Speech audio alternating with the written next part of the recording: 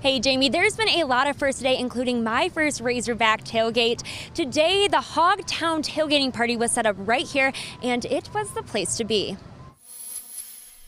Hey, Suey, Razorbacks! What's better than fans, football, and tailgating? For some, waking up today felt like Christmas morning. Man, I could not wait until it was an appropriate time to take my Uber to the stadium. But for others, the big day was bringing on some nerves.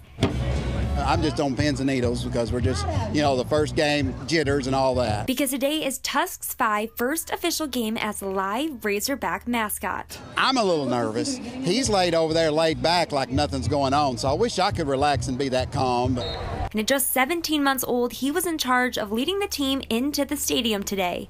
But just before, alumni and families tailgated outside the stadium at the first ever Hogtown tailgate. It's like a family reunion at every tailgate. Because friends that probably didn't see each other through the year, or family members that they all come to the Hill.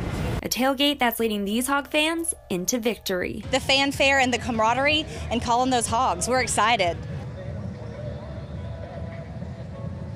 Next week, the Razorbacks will be on the road, but you can experience this all again in just 2 weeks. Live in Fayetteville, Kendall Ashman, 4029 News.